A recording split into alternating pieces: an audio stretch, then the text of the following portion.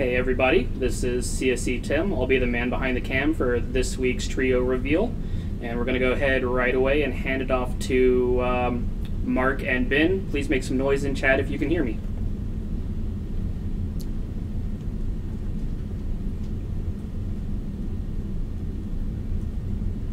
All right, cool, we got it. Good afternoon, everybody. So welcome to the next class reveal for Camelot Unchained. First, a little bit of housekeeping. Just an apology for those of you who've been on the forums. I let you guys know that, on Saturday I came down with, the plague, cold, whatever. So I'm still kind of whipped. So Ben's going to be doing a lot more talking today. Aren't you lucky, Ben? Yay. Yay. Makes me happy. So that's one. Second bit, there won't be a Friday Night Fights today. Sorry. I'll cover it in the update. We've been making some major changes on the back end of our tech, basically going from 32-bit to 64-bit, and that is taking just a little bit longer. It's a really good thing for us. We were going to do it anyway. It was just a matter of when, so we thought get it done sooner rather than later. Now we're hoping we'll have a test up. When you get a second. Oh, we're hoping we are going to have a test up tonight, but it will not be a Friday Night Fights. So that's the bad stuff. So take a quick break and see what Tim wants. We're just saying we've got some problems with camera focus, so I'm going to take care of that real quick. Oh, okay. You mean camera focus? What did I say? Oh. Andrew is ripping off all the Band-Aids. All right. That's so what's happening. Come on in and tell them, Andrew. Story time. Story time. I don't have my hat. Here, come. Yes. So, it's been a week of ripping off all the Band-Aids, taking all the technical debt, paying it, a ton of stuff that we've sort of put off to get things done, and now everything from 64-bit to everything to Visual Studio to a whole lot of things like that. So basically, all the stuff that we've been putting off is getting done, and now it's like ripping off the Band-Aids and feeling pain. So we hope to have it all done by last night. Didn't quite make it, but I'm trying hard. I'm trying real hard. He is. He's been putting in hours. Thank you, sir. Thank you. So that's the only bad news, and frankly, it's good news because we had to do it, and it's better doing it now than later. So good news. Next week, the long-awaited store front will be seen for the game for Camelot Unchained for the studio. We're going to have a preview of it that you guys can look at, give us feedback. You'll be able to see what we're going to offer, the pricing, all sorts of stuff. We're also going to have a live stream about it to give you more details than you probably want to know about the store.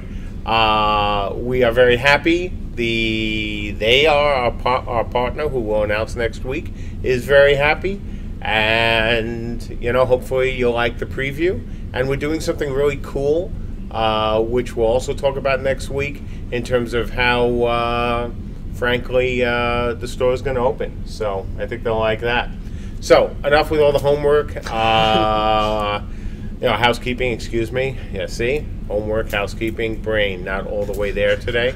And let's get to the important bit, which is the class reveal. The class reveal. I don't even know what class we're revealing today because the vote was so close and it's gone back and forth so many times. This was a crazy one. I mean, this was literally from almost the time voting opened. The difference between the two groups, or the two trios, was less than 10 votes. It was just nuts. We're watching it and going, okay, which one should we prepare? And normally, certainly by Wednesday, we have a really good idea who's going to win. And frankly, by the end of the day, Friday, we have a decent idea. We had none. It was 10 votes or 8 votes or 6 votes, and it was crazy. But finally, we closed it on voting. And at that point, the winner was letter G, which is our scouts. All right, so if you guys want to check them out, you can go to our website, CamelotUnchained.com, click on classes up at the top, and here's our silhouette for G, and here they are revealed. And let's throw up some names. There you go. So because this is a much shorter reveal than the last one in terms of components, we'll just sit here for, very short amount of time while you guys check it out. So no juggling. Well, we have a pumpkin, and we'll sit for a minute. You don't get the cool music this time either. No. Oh. Oh.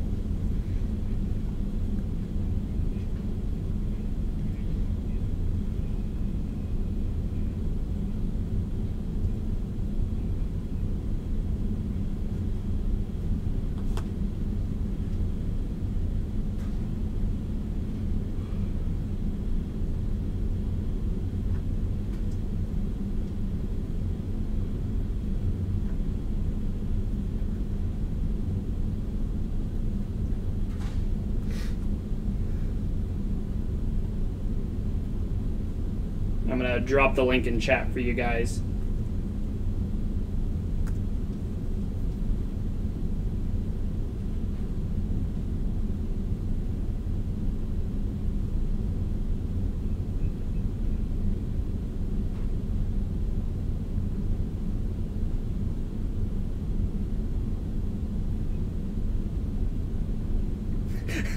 Please talk, it feels creepy. Oh. See, we're going to need the music every time now if we're going to Apparently. give them an opportunity to read with before they start talking about stuff. But yeah, this is one of the first stretch goal classes here? Hopefully. Well, we have the spirit paths. We did, I think, in the Kickstarter, was the archers were a stretch goal, weren't they? Correct. And Oh, then- okay. That's what you meant. I Yeah, thought yeah. you were talking about post Kickstarter. No. Wait. But this was part of stealth, obviously. So it's just one of not the actual stealth classes that will be more combat focused, but it's part of that and part of the same stretch goal. Mm-hmm. I think it's long enough. Yeah, We'll talk. You think they understand? Yeah, a I little think bit? they understand by now. I mean, the scouts are actually pretty easy to get from the information we put out. So the basic, purpose of these boys and girls is to, scout. It's not, as we said during the discussion on stealth, these folks are not out there to kill, to maim, to destroy, to score points, by knocking out their opponents. Their role in this game is really unique. And when I say unique, I mean, how many other classes do you know in other games where your primary focus is to scout? Yeah, like this is probably the most unique role that we have, because this is something that you couldn't have in a PvE game. Like, you don't have characters that are just to go around and find out information and try to evade discovery. This is something that you can do in PvP. In contexts of other games, you'll sometimes see this type of thing in like single player missions and stuff, where you have to like sneak into the enemy base and mark the targets for certain things. So it's not a completely unique mechanic, but it's unique to a multiplayer environment like this, where we're exclusively having PvP, and therefore information is a valuable commodity. Exactly. And so that's going to be interesting, for us to design and to balance, but it's going to be a fun one. And I think if you are looking right now, and hopefully you all already have her doing it right now, you'll see that we took a really kind of different approach to these scouts. These are not your guys dressed in leather and just wandering out to the woods and, doing scouting. We're taking this to, a kind of BSC level for the scouts. And I think the first class to start with, and that's, a pretty good, crazy idea, are the Spectres. These guys, these scouts for the Arthurians, are like the other scouts in the sense that they're not normal, they're not typical, they're not your average, class, or, just your average class. Yeah, so the Spectres, this is kind of like the introduction to the way that the scouting classes work in general, go through this transformation. So they start out as being just a normal character, and they can wear armor and use weapons and things, but they're not up to the caliber of other combat characters when it comes to actually fighting. But they go around as sort of their normal form, and they find the area that they want to scout in, and then they transform. In this case, they transform into a Spectre, which is this sort of ghostly, shadowy character, and then they use that actually to go out and, you know, have better concealment, having stealth, having faster movement speed, and having some bonuses that allow them to go out and use these different scouting specific abilities to move around and detect enemies and kind of discover what's around in an area and try not to be noticed as much as possible. Which is kind of, specifically as far as this class in the trio, they're more focused about not being noticed than some of the other ones are, which focus a little bit more on active ability use for other purposes. Spectres really want not to be discovered. They really want, you know, enemies not to take notice of them and to gather as much information and get back out without getting into any trouble. Exactly, but that won't be the only thing they're going to do. I mean, obviously, one of the things we talked about during, you know, stealth, and we will continue to talk about, is that they're going to have other roles as well, just not purely combat focused in terms of killing people. You know, whether they'll be a little bit more like Poltergeist, maybe a little bit in terms of fear spells or fear abilities. There'll be more to them than simply just scouting. Scouting is a big role for them. It's the most important role. But that would get kind of, I don't want to say boring, but it would be hard to just do that, you know, as a class. Yeah. So we want to make sure that there'll be other things that they can do. And, you know, the good thing about this class, since it's not announced as a launch class, but it'll be coming afterwards, we'll have more time to work on it, which we certainly will need, to make sure that even though this is a very highly specialized class, that it's still a really fun one to play. Yeah, and you can see one of the examples of that actually in their Divine Intervention, which is Sabotage. So you can apply an effect to something that will then set off as a trap, basically, on that object when enemies get close to it. So there's things like that where it's indirect. It's not directly, you know, find an enemy and do something to them as much as it is doing things in a more sneaky way. And I think that's going to be an interesting theme to try to work onto. But as Mark said, like, this is probably the most difficult trio to actually design because these are mechanics that aren't common in other games. I haven't ever designed a scout class before, so they're a little bit not as far along as some of the other classes are, which have more well understood mechanics that are easier to have analogies to in other past games. Yeah. That pretty much sums up the Spectres. So let's move on to the realm of the TDD and to the Wisps. For those who are familiar with mythology from that area, the Will of the Wisp, a wisp, really common bit of folklore, and one that is also going to be a lot of fun to weave into this game. I mean, the idea of these creatures that can be seen as glowing lights at times, that can be very effective at scouting at one time, a little less effective scouting at other times. They're just going to be fun too, I think.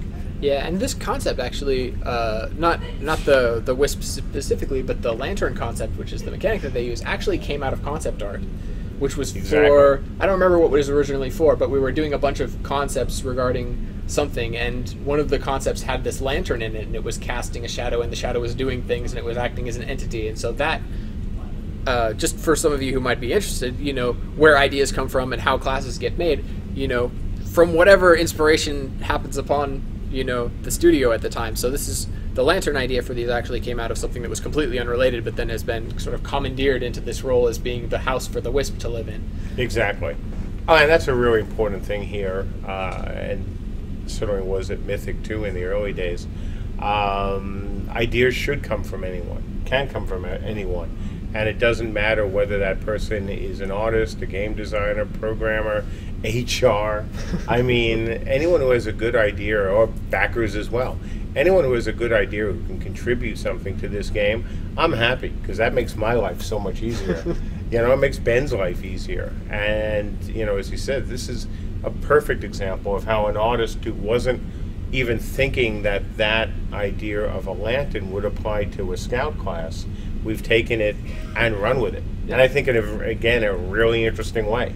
Yeah, I think this will be a very interesting class to play, and it sort of does share that commonality that kind of defines this trio as a thing, right? Where the lantern sort of acts in a way of you go out to the area with your lantern, and then you deploy your wisp from it, and then the wisp goes around and does the scouting as this, other entity, and gets these extra abilities that they can use, but then they're dependent on that lantern and getting back to it and regenerating and having that sort of anchor so that you're not this permanent fixture that can just go out and kind of sit in an area and observe things forever. You do have to take an active role and move around and discover things in an area and go back and regenerate and have this sort of cyclical behavior, and then as the player with their own character entity actually moves to a new location, then their wisp can extend across the new range based on where they've deployed their lantern again. So that will be sort of a way to cover areas and have there be a more active role.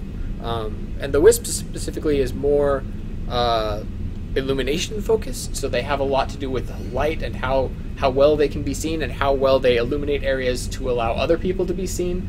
So I sort of think of the wisp as being this finger pointer sort of a class. If they had fingers, they're just this little glowy ball, but they sort of like point out things. So if you have a wisp in an area and you have other combatants in an area and it's dark or something, and there's not a lot of vision because we'll have actual real night in this game and actual darkness. If there's a wisp and they're like, okay, I'm going to go over to where these enemies are and I'm going to light them all up for people, like that's sort of one of the things that they can do that kind of makes them different from the other scouts, is that they really want to highlight enemies and allow their allies to sort of coordinate with them in that sort of a way. And that is usual as an example of how we have non-mirrored classes. That just with the first two, the difference between the Spectre and the Wisps hugely apparent, and really important. And we're going to keep saying this probably for all the reviews, at least I hope so.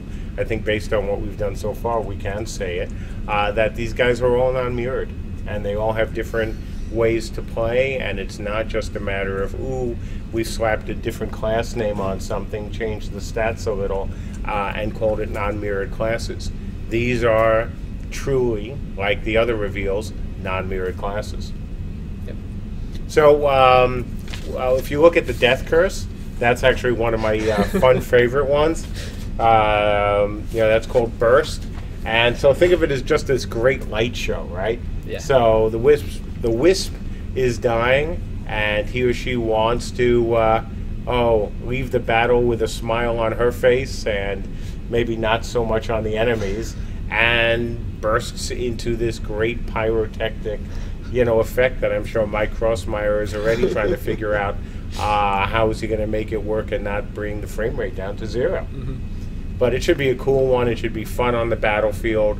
I won't say it's the most unusual one, but it's one of the more unusual ones.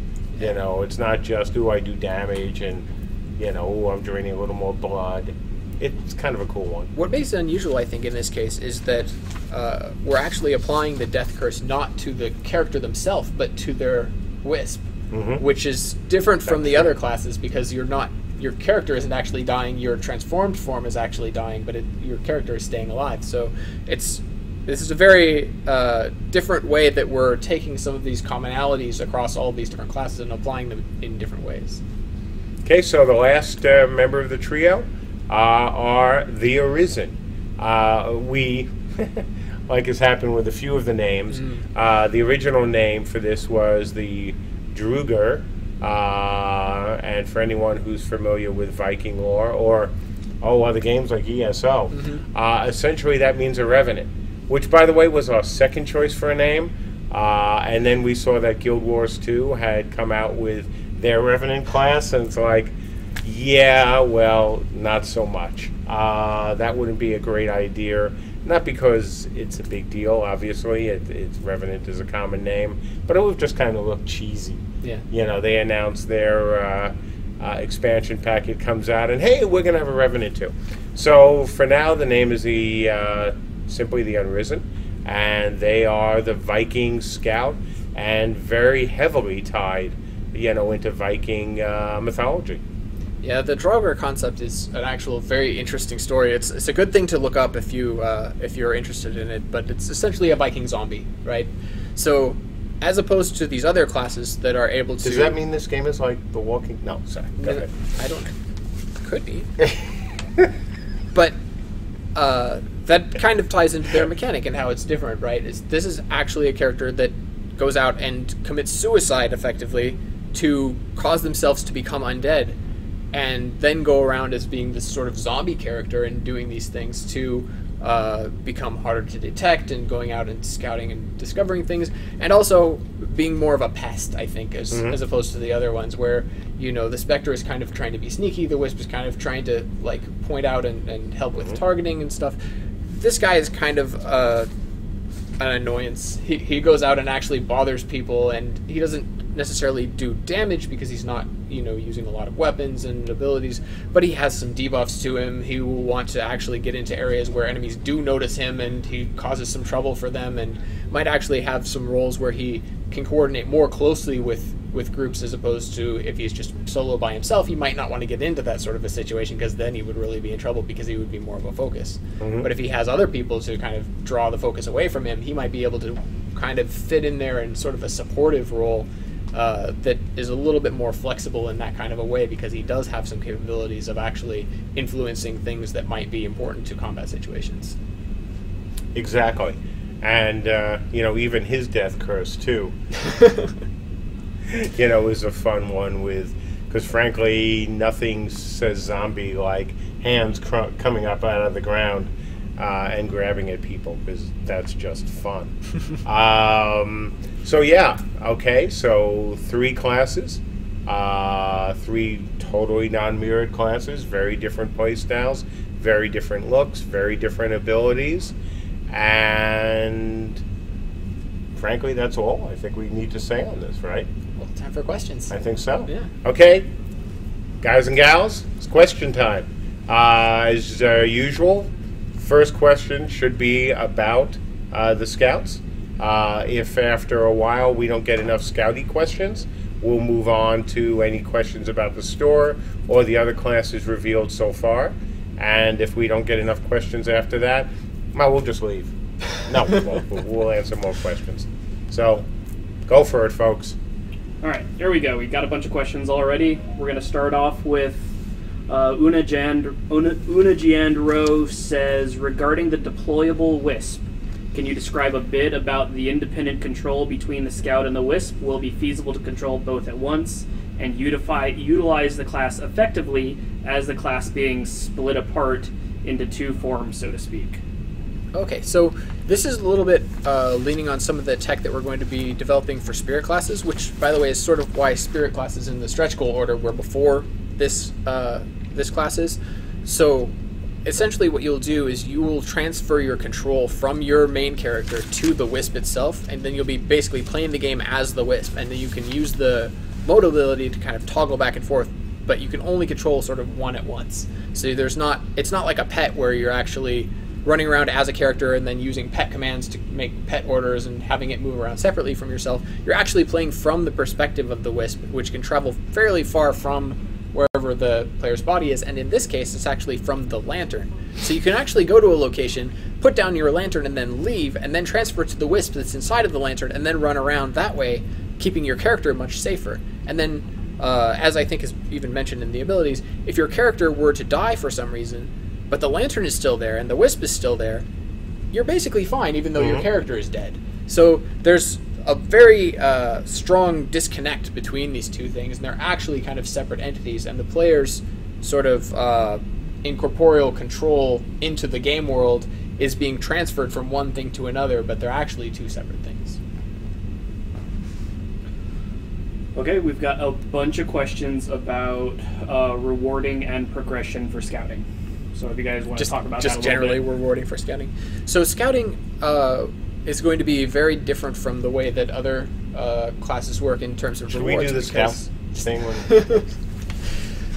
Because they are not going around killing people, and so a lot of the things to do with damage and healing and stuff are not generally going to apply, but they're still using abilities. And since our progression system is generally usage based and has a lot of properties tied to the success or failure of those usages, a lot to do with the context.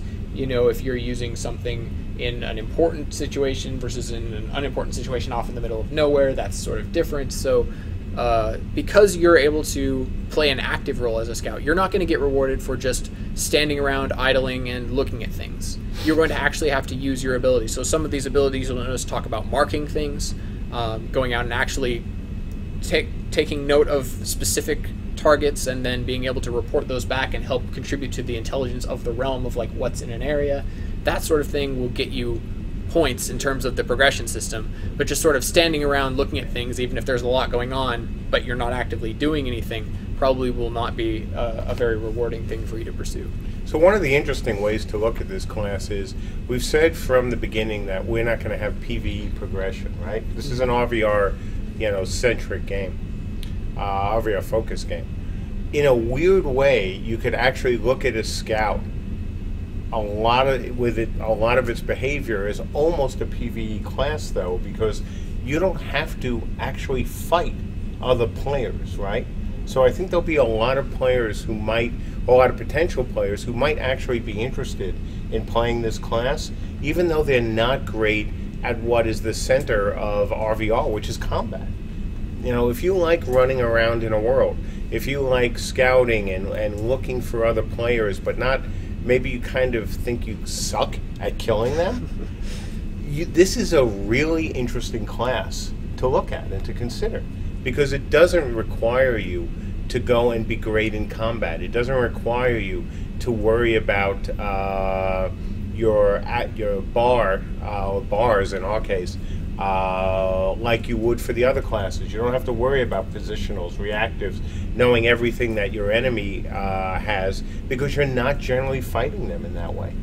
So I think there may be some appeal here for players who have been looking at this game and going, well, I'm interested in the races, I'm interested in the lore, but I'm just not very good at RVR combat or PvP combat. I don't know, that. It could be a concern that you're not very good. It could be a concern that you just don't like that confrontational sort of situations. Like you're just worried about, you don't like people ganking you, you don't like, feeling like people are, picking on you or trying to ruin your experience or whatever. But if you're just sort of having this sort of ambient sort of walk around, and you're trying to be careful, and like if you die, it's not really necessarily a big deal to you because you're not competing with other people directly. It's not a you or them, you win, you lose. It's more of a like, well, I'll see how much stuff I can find, and your achievement is basically, I find more stuff before I get destroyed, and then I re-emerge and start doing it again, or I move to a new area. That experience is very different, and so it's something that is not very similar to a lot of other, MMO PvP experiences. So it might be something that attracts people who thought, I'm going to play this game as a crafting game, because crafting is, even in an RVR world, it's a crafting experience and it's not directly having this conflict. A lot of scouts probably are going to also want to avoid that conflict and just want to go around and scout. So that could be an alternative means to play this game as a less conflict-based character. Exactly. And you're also going to get lots of pats on your head from other players when you do something right. So, it may be a very interesting way, again, for people who aren't interested in that confrontational style, or just, again, think they can't keep up with the more hardcore players, but still want to feel part of the world, just like crafting. Still want to contribute, still work with their friends in a guild who might actually be more interested in RVR. They could still join them, help out, and sometimes be really useful, because like everything else in our progression system, if you do well, you're going to get, as a scout, you're going to get recognized by the realm regardless of whether you kill anyone, because frankly, killing isn't, your number one focus. Extending on that question just a little bit more, it was asked, can you elaborate a little bit on how gameplay might differ between a neophyte scout and a high-level scout? A DPS might do a little bit more damage and grow horizontally. A tank might get a little bit tankier and get some other extra skills. What makes a year 5 scout better than a day 1 scout? Well, the same thing, Tim. So if you look at the horizontal system, we can allow, this is one of the areas that if we were going to allow a little bit more verticality, or one of the classes, that if we wanted to allow a little bit more verticality, we could. For example, take the range for the Wisps. At the end of the day, if we said, well, that for the Wisps range from Lantern was a little bit more vertical than our other skills, it's not really a big deal. It's not really something that's going to unbalance the game. It's not something that's going to, really, can't turn the tide in RVR. On the other hand, certain skills we would not want to do that to. If you have effects, or when you have your abilities that have effect on active RVR, on active combat, we would want to stay horizontal.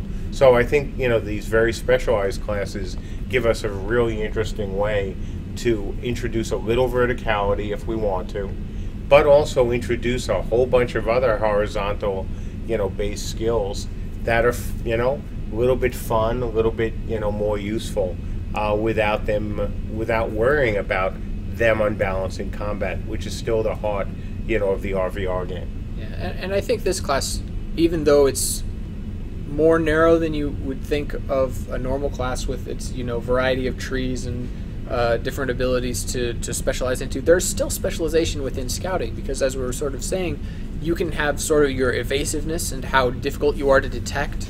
You can have your speed and how quickly you can cover areas. You're going to have different things like we were talking about, traps and sabotage and stuff that you can actually do that affect enemies. And so there's going to be different ways that you can think about how you're playing your character. Do you want to be just a total passive, evasive sort of character that people don't detect and you sort of don't want to even run into other people, or do you want to be the type of character that sort of either is part of a group or is off of a group, but there is operating in an area where there's combat taking place and you're kind of contributing towards fights that happen? You can get better at these different things with possibly some trade-offs of maybe your abilities are stronger to go out and help your group, but you can't last as long. Or you can last a really long time, but you can't really do a whole lot other than go out and actually just scout and detect things. So there will be some horizontal progression as far as your diversity of different things that you can learn to do and different things you focus on, because you do have abilities, and your different abilities will do different things. Which ones you progress and which ones you subsequently unlock will be different depending on your choices. Lots of questions in terms of group versus solo play. How do you see them fitting into a group? Are these guys only for solo play? So can we just elaborate on that a little bit? Yeah, I think you did. It's this is probably one of the least combat focused roles in the game. It's like putting a crafter in your group, right? There are reasons that you would want to do it, but your group stated objective has to be driven by that, right? If you're going out there and you are just going out to, kill people, you don't necessarily need a lot of intelligence. If you're going into a siege battle and you already know where the enemies are because they're at their fort or their keep or whatever, and you're going there to just fight them, you don't necessarily need a lot of intelligence. But in order to determine how many enemies are at that keep beforehand, you might have scouting parties that go out and actually, okay, how much defense do they have? How many resources they have to repair the damage that we're going to do to them? Can we attrition them down? Stuff like that. Or if you're trying to set up, caravan interruption, going out and destroying caravans of enemies, you want to find where those caravans are and if they're running and how long it will take them to get from place to place so that your group can detect these things.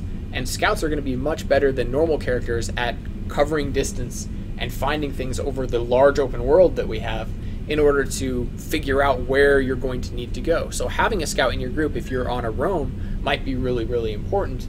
But if you're just in the middle of a siege, not as important as maybe having another, siege mage.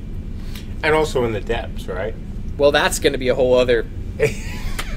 When we start talking about how every class interacts with the depths is going to be another whole thing, because it's going to be a crazy place. There's going to be a lot of things going on, and scouting the depths is going to be possibly a very important thing for you to do, because there are a lot of surprises that you won't find out about necessarily otherwise. This sort of affects them and sort of doesn't, but I like the question. I think before we had mentioned some components that specifically target living targets. Do specters, zombies, and Dullahan fall into the dead category? Yes, they're dead. Okay. They are undead, which there will be some things that probably are specifically targeted to corpses of things that are Absolutely. on the ground and don't have any Absolutely. gameplay implications that you can't do to an undead creature. But a lot of the things that are just this thing has to be dead probably will apply to things whether they're reanimated or not. So there will be some overlap there, but probably not everything. Fireballs don't care. Fireballs don't care if you're... Swords don't care. Fredgard asks, with a class dedicated towards gathering information as its main purpose, what kind of information will be strong enough to gather in order for this class to be worth having over other classes? Oh, lots of things.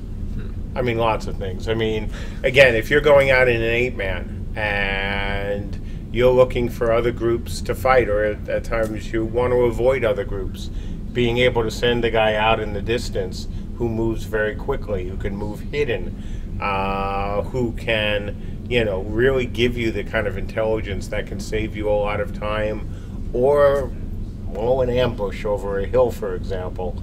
Having them, really handy. Same thing in the depths. So there's going to be so many things you can do, and as Ben mentioned as well, looking at sieges, getting behind enemy lines, helping to disrupt things. These guys are not just about gathering information. That's their number one focus. They also have, as Ben has talked about or has mentioned a couple of times, other things in their arsenal. They're not just about gathering intel. That's what they're really, really good at, but they have to have other things to do as well, and they will. Yeah. They have to. You can sort of look at this as like utility being sort of their secondary role. So they're not exactly a support character or a debuffing character or something like that, where that's their main thing, because they really are about going out and finding things and moving quickly and discovering information and reporting information back. But that's not all they do. It's like how we've talked about with some of our other classes, where they have a main focus and then they'll have some other things that they can also do. So this classes aren't necessarily in this case, and as we talked about, if you've read the current newsletter that we just released talking about how we're changing our archetypes, this is a good example of that, of characters having a sort of multifaceted interest to them, where they sort of have a primary thing that they're very interested in, but that's not necessarily comprehensive of all of the things that they can do. And that's one of the things that's really important, and we've touched on it now in multiple reveals, as well as when we talked about the change in the past. Being able to have a character like this, to have a class like this, that is more tightly focused, is a really good thing. But tightly focused also doesn't mean you can only do one thing. It just means you can have fewer number of things you can do, but those things can be different. It could be column A, B, C, D, and E, or F as far as we wanted, but that total number of abilities was still down, was still, smaller than other classes. And that's one of the reasons that I think this approach that we're taking now is going to work out really well for us. Yeah, it's really just that you can't be divergent anymore. Like, previously we were going to allow you to be so diverse in your choices that you were going to have, for example, like a Hellbound that could be like, this is a total healer character, or this is a total damage character. Like, that sort of breadth isn't the sort of thing that we have in our current builds anymore. It's more of, you have primary things that you can do, you have secondary things that you can do, but at the end of the day, in this case, you're still a scout. So whether you're a scout that's focused on interacting with group and combat mechanics, or a scout that's focused on going out and moving quickly over a large area and being hard to detect, you're still a scout. So that sort of focus, that sort of role, and having that strong... Sorry, a bunch of guys are looking at us, and There are? yeah. They care what we're saying? And I don't know. Like, something is wrong. Except Ask the guys on the stream, is there anything... I don't know.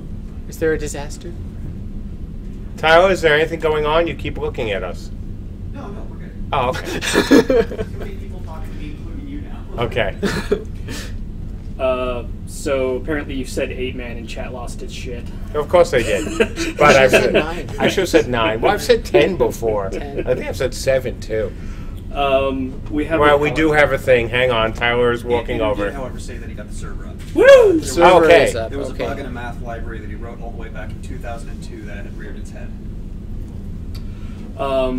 bunch of questions about counterplay. Can you kill a scout before his information makes it back? If you see that a scout has information, what can you do about that? And also, similarly, will these guys become the new buff bots? Is it going to be required for 8-mans to multi-box a scout? Oh God, no. Well, I think making their role active means that it would be hard to multi-box them. Exactly. Right? Like, you can't just have, for example, like a Wisp on auto-follow, because he's going to be running away from his lantern, and he's going to be running his health down, and he's eventually going to die, and when he respawns, he's not going to be with you anymore.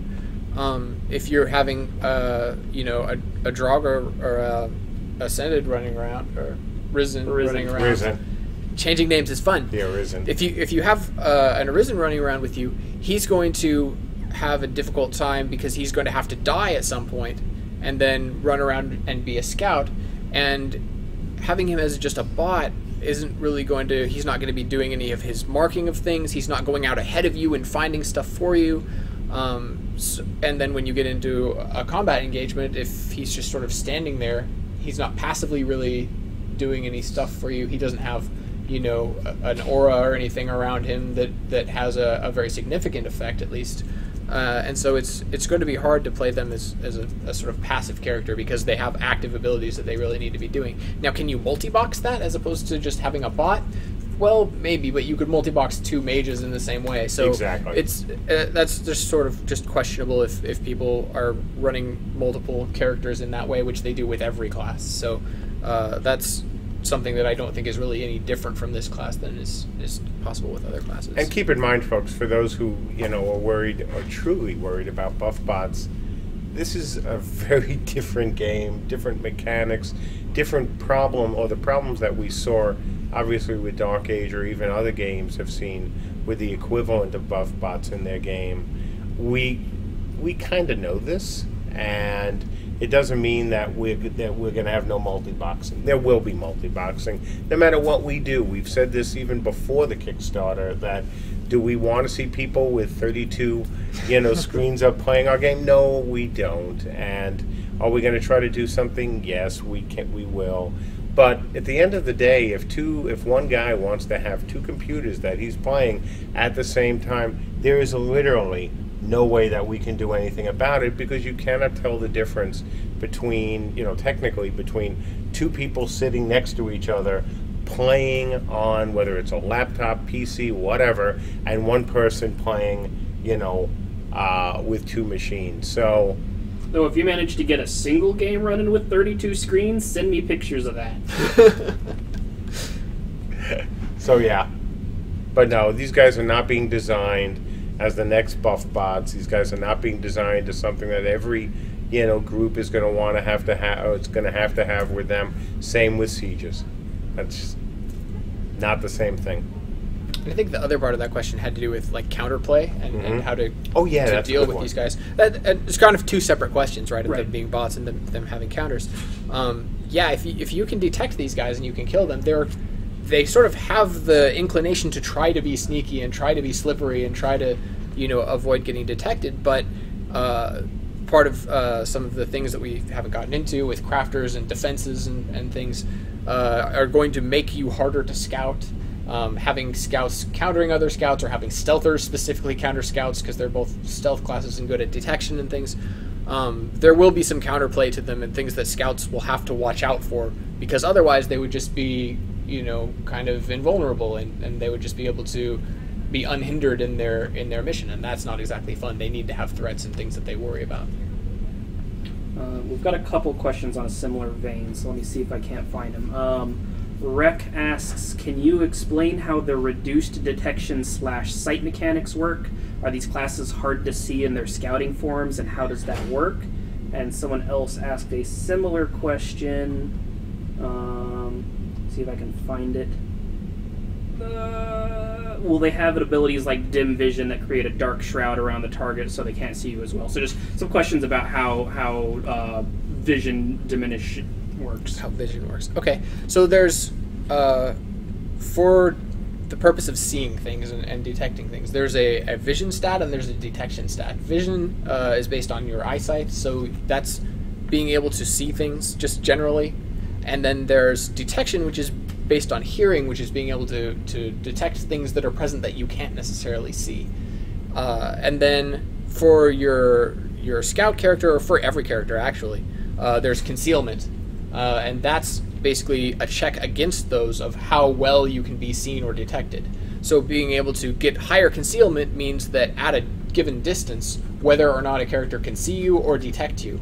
And so if you make someone's vision go down, they won't necessarily see you at the same distance. If you can make someone's detection go down, they won't necessarily even be able to detect you if they're very close to you. And if you can make your concealment go up, both of those effectively go down for all the opposing enemies. So there's this sort of back and forth of like, how well can you find things, how well can you be found, and the check between those two things and the manipulation of those ties into how well things can and can't be found. And can also apply with tracking abilities, right? And the sense of, and by tracking abilities, I mean any of our abilities, whether it's a fireball or other projectiles that are supposed to track somebody.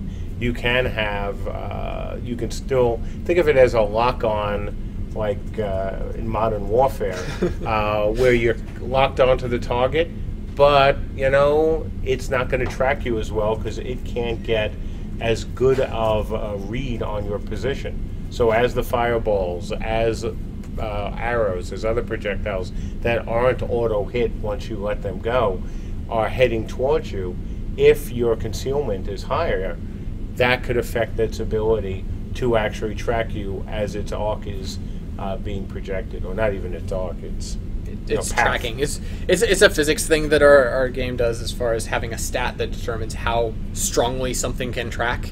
And so since that's a stat, it's a stat that can be changed based on factors. Exactly. Again, this is something we haven't gotten into even prototyping yet and trying to do that type of thing.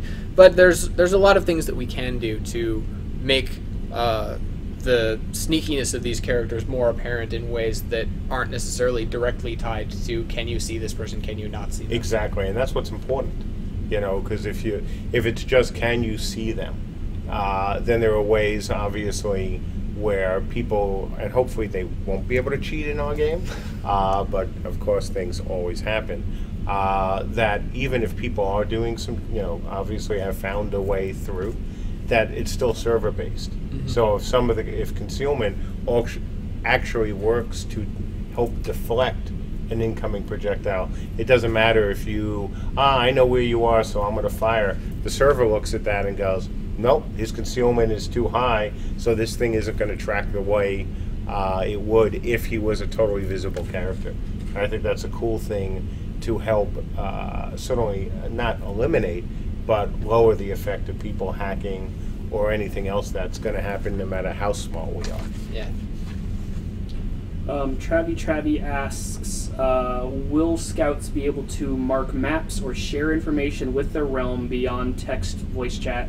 What might that look like? Would it be possible to link scout abilities to some sort of web API map? Yes. I mean, that's actually one of the things. The short answer, isn't it? And that's actually stuff we've already talked about. And that goes to what I said earlier about getting pats on the head from your realm.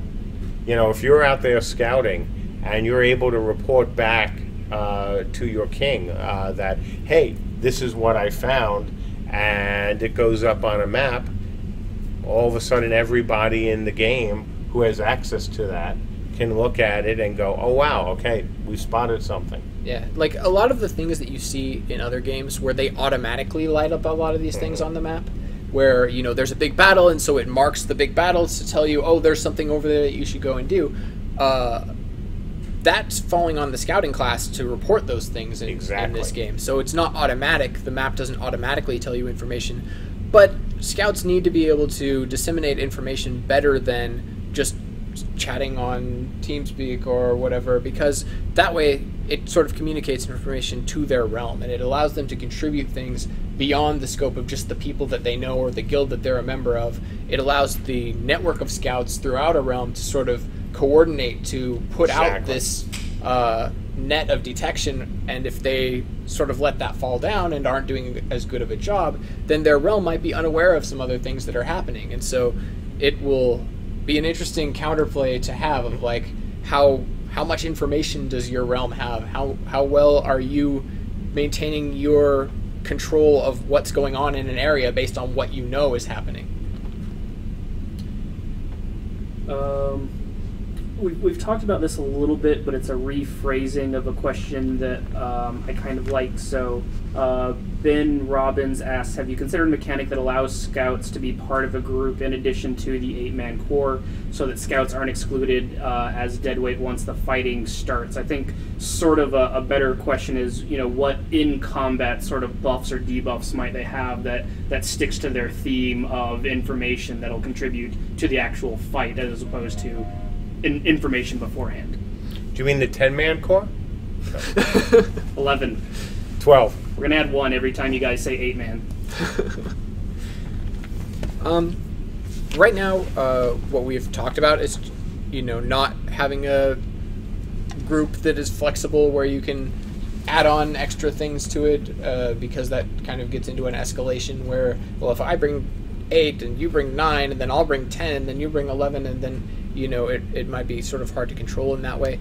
But you don't necessarily have to be in a group to be contributing to what groups are doing. Exactly. And so if your realm has multiple groups that are operating in an area and you have a few scouts that are either members of one of those groups but not members of others of them, like every group doesn't have its own scout, but 1 or 2 groups do have scouts. Those scouts are all contributing to the information in that area, so they're all sort of cooperating even though they're not directly all in the same groups together. Or if you have scouts that are just out there solo, and there are groups that are out there that don't have scouts in them, because the scouts are contributing to the information on a realm basis, that group is benefiting from the presence of the scout, even though the scout isn't necessarily a member of the group.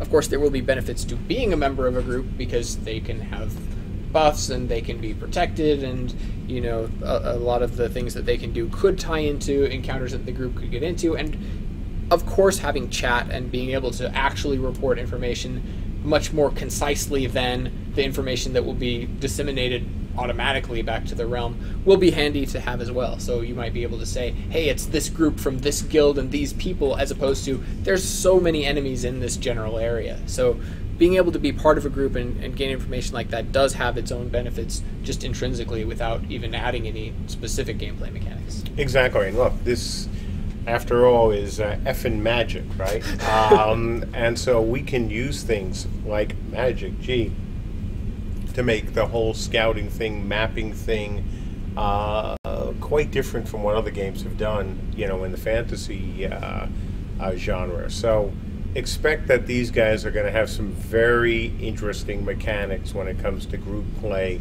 without them necessarily having to be in every group, which is also one of the reasons why I'm not worried at all about them being buff bots for this game. We've had a couple questions about scouts and their interactions with crafters. Will they be able to pick up on nodes or resources and things like that further away, or have special abilities to assist resource gathering? Yes. Good. That's an easy one. We're getting close to the end of the stream, guys, so make sure start throwing out those good questions, and I'll keep my eye open for the favorite. And you folks are doing a great job with questions this time. Got some really good ones. Yeah. McCavity, as a Wisp/Spectre in a group, aren't you a huge liability since the main character body is left behind when your group is moving forward? Do you want to?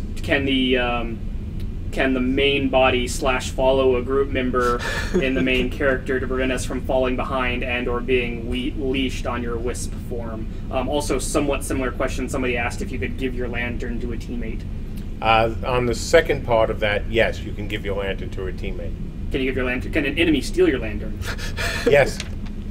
Yes? Yes. Are we letting that happen? Well, steal in the sense of take it from its current position. Not just say, okay, you'll never get the lantern back. Well, they can reconstitute it Correct. if it's lost. Exactly. Yeah, we'll have to come up with a way to do that. Yeah. You can certainly pick it up because it's a thing that you put on the ground. Exactly. And so anyways, there will have to be items in the about world that. in terms of how they affect group mobility and leaving the Whisper Spectre behind. Yeah, so as far as the Wisp, what you would do is you would give your lantern to a group member, and then you might leave your character somewhere else. And then the Wisp can sort of operate out of the group because one of the group people has the lantern with them. The Spectre can't really do that. He sort of needs to transfer his consciousness back and forth between his Spectre and his self.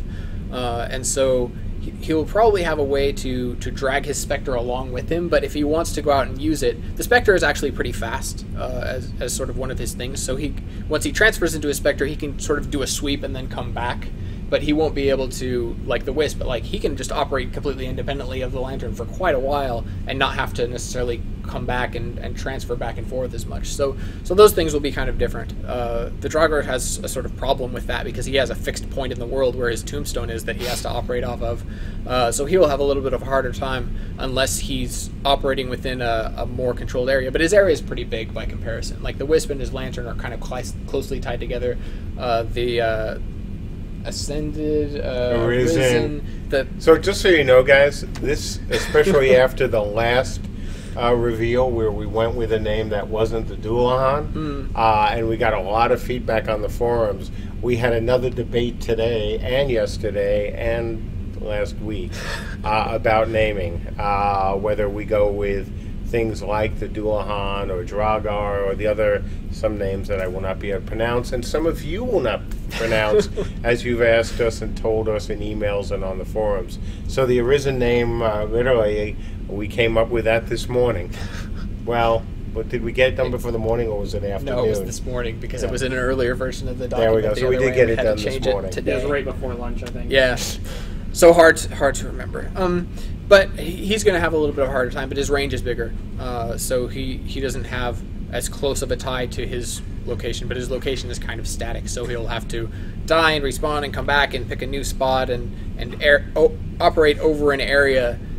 So if he's traveling over a very, very long distance, he'll probably want to wait until he gets where he's going and then start doing his scouting there, as opposed to, scouting the entire time, unless he's roaming like sort of a consistent area. And by the way, folks, as well, though, for the last few months, the name of that class had been Ghost Walkers. Couple questions in terms of sort of the positioning of scouts.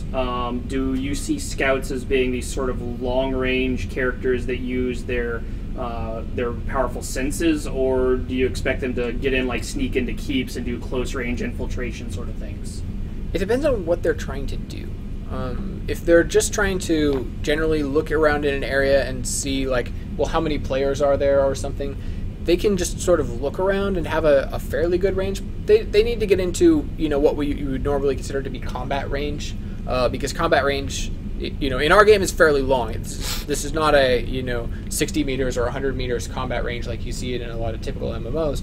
But if you're in the range at which players are normally using abilities, that's sort of where vision is a little bit extended past that. So you have to get into range where players even could potentially detect you. You're not going to be like standing off on a cliff somewhere and marking everything that's really, really far away from you. But if you wanted to like sabotage something, you'd have to basically get almost right up to it. Yeah. Oh yeah. And especially if you're like infiltrating keeps, when we start talking about resources and finding out about like attrition levels and supply levels and stuff, if you want to find out about how much supplies is in a keep, you're actually going to have to get inside of it and be very, very at risk of somebody finding you, because you're a lot easier to find the closer you are to things. All right, I'm going to ask this, and then we're going to go for the last question. So Dendavia asks, regarding reporting informations, could we possibly see a delay in the relaying of information to the realm and realm mates? For example, scouts with higher level scouting abilities report information faster, or scouts forwarding information to each other faster, perhaps? Oh, absolutely. And there's more as well that we're not going to talk about yet, but absolutely. Look, that's a horizontal. That's an ability that fits nicely into the horizontal framework. Because you don't want that to get incredibly extreme, where you could just go, oh, I report, it goes up in the map 1 second later, and it's spread to your entire realm. But it is one that is absolutely a good one to progress. And it's not just their progression, too. It's where they're reporting back to, right? That's because true, too. If you're reporting back to, say, a keep or something, and then that has to disseminate the information to other places, the dissemination of that information and the amount of time that it takes, the level of detail that it has, stuff like that can be tied into structural upgrades and the different either NPCs That's the that stuff you have to I have. wasn't going to talk about yet. Oh, okay. So I can't tell you about the cool stuff that we're doing with keep upgrades and having...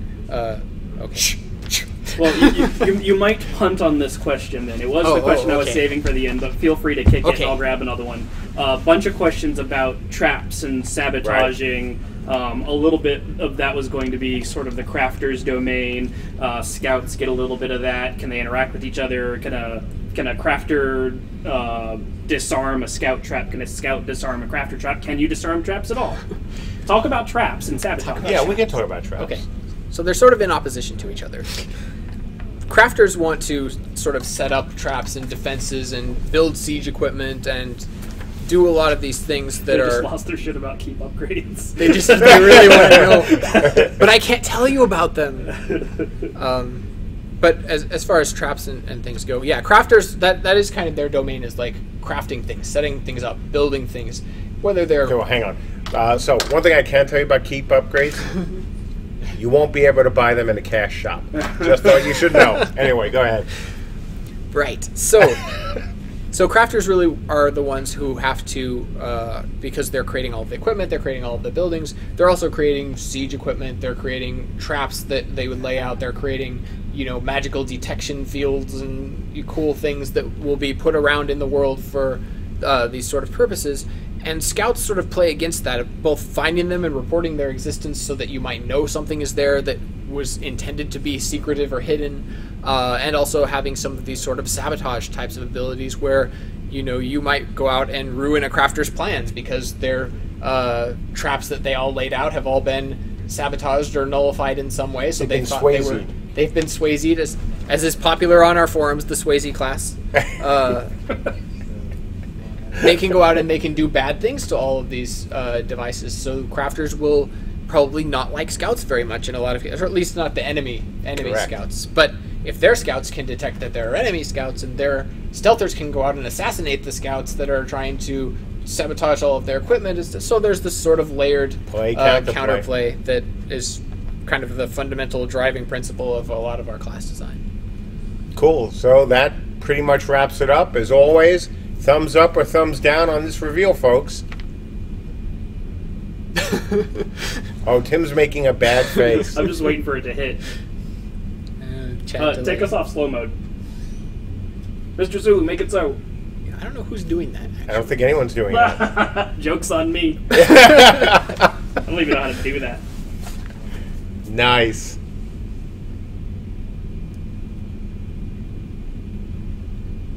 I saw lots of thumbs up right before I changed. Oh, Tim, don't change. We love you just how you are. You wouldn't love me if I changed? Depends what you changed into. We'll leave it on slow mode. This is hard. Can scouts detect pizza? Oh, absolutely. Really important. The pizza delivery caravan. Lots of Yeah. couple people are a little bit skeptical about our ability to pull it off. Oh, I would be too. I mean, look, we've said this from the beginning about a lot of the BSC, frankly, all the BSC All the stuff. BSC stuff we've said. And other things that we're trying difficult things. It's easy to say, oh, we're a game that isn't going to be for everyone, and oh, we're going to be a game that's, unique, and then not be so unique. We're everything, not everything we're doing. So many things that we're doing really are unique. They really are different. They're not things found in either any other MMO or the vast majority of MMOs. So everyone has a right to be skeptical. You should be skeptical. We're skeptical. Yeah. You have to be. I mean, Ben will come up with an idea. I will come up with an idea. Tim, anyone. And we need to be skeptical. We always have to remember that if you're going to try something easy, sure, you're going to pull it off. But when you try something difficult, when you try something different, when you try to create something in your game that is unique, that isn't, or even isn't totally unique, but has not been seen very often, then there's a chance of failure. Big deal. Sort of a high risk, high reward, right? Exactly. Like, this is, as I said, I think probably the most difficult trio for me to design, for us to create, because it's not something that you see in other games, at least not in this context.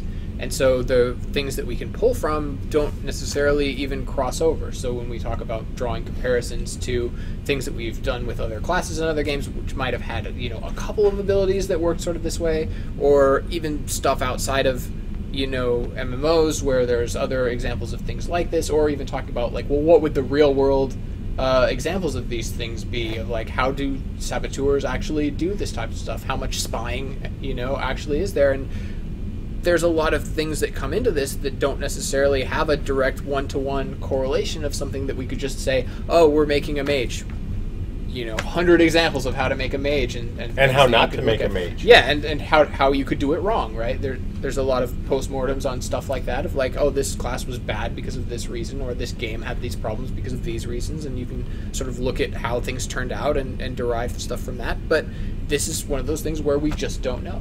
Exactly. And so that makes it a very high risk. But if we can pull it off, it's something that could create a very different experience, could have an appeal to an audience that doesn't necessarily know what they're looking for and doesn't know, oh, of course we want to play Scouts because I played Scouts in every other game. Like, you would have to try this out and find out. But it's different enough that it could be really appealing and really fun for someone who didn't necessarily know that this was what they were looking for. Exactly, and that's one of the reasons I hope most, if not all of you, backed our game and backed our Kickstarter pitch and continue to donate to our game, because we're trying to do different things. We're not just, another MMO under a slightly different name with a slightly different veneer that's essentially still doing the same things. We are trying to do something different, and other studios are also trying to do something different in this field, and we certainly want, to be one of the leaders in doing kind of crazy stuff, and perfect example. Yeah. All right. Well, look, that wraps up Friday. Friday's update.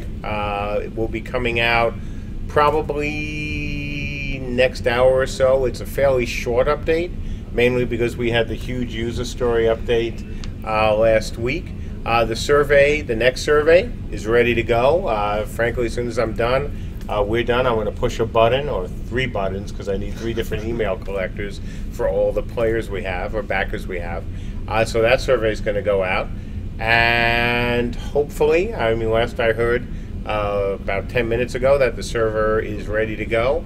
And if it is, we'll get some of you folks in for at least an alpha test, hopefully this weekend. But if things go well, maybe we can get some betas in as well. It really depends on whether we have to have the server hooked up to the debugger tonight, or a debug version. And if we don't, then maybe we can get folks in. And if not, it certainly will be next week. So from all of us, as always, thanks for the support.